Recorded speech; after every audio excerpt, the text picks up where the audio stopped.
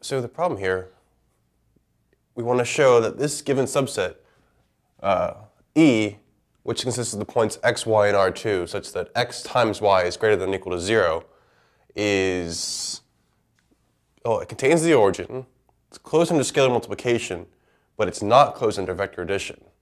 So basically, this set E is almost a linear subspace of R2, but not quite. So let's make some room for ourselves and just sketch a picture to see what it really looks like. So we're going to draw the plane.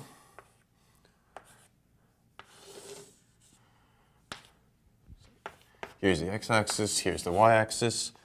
And E consists of all the points in the first quadrant, including these axes, and all the points in the third quadrant, including these axes. Just to have a mental picture for ourselves. So in particular, if we take the origin, which is the vector 0, 0, the origin is in E because 0 times 0 is 0, which is certainly greater than or equal to 0. So we can say that's in E. Check. And now we're going to show it's closed under scalar multiplication. So intuitively, this just means if you take any vector in here and you scale it by any amount, it's going to be back in here again.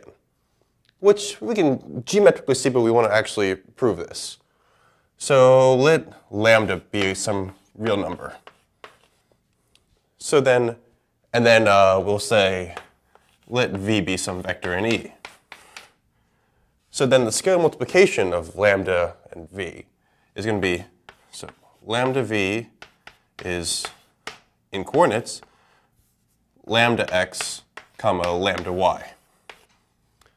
So we want to show that this lies in E. So what we do is, well, we test to see if it does. We multiply the two coordinates together. So this is going to equal lambda squared times x, y. Well, if lambda was equal to 0 in the beginning, well then this whole expression is equal to 0 and it lies in E. If lambda was positive or negative, then lambda squared is definitely positive. And since v was already in E, the product of the two coordinates is positive.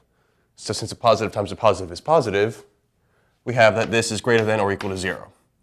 So that, in particular, we have that it's closed under scalar multiplication.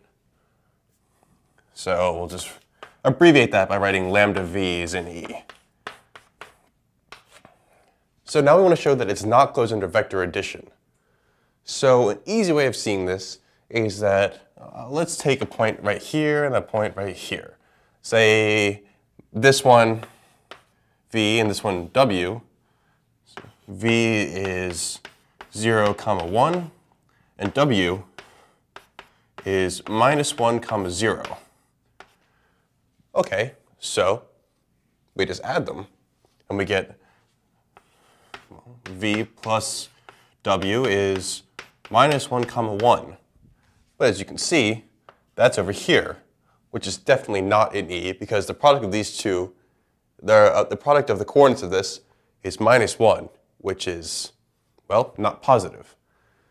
So that shows then everything we wanted to see, that it's not closed under vector addition, but closed under scalar multiplication and contains the 0 vector.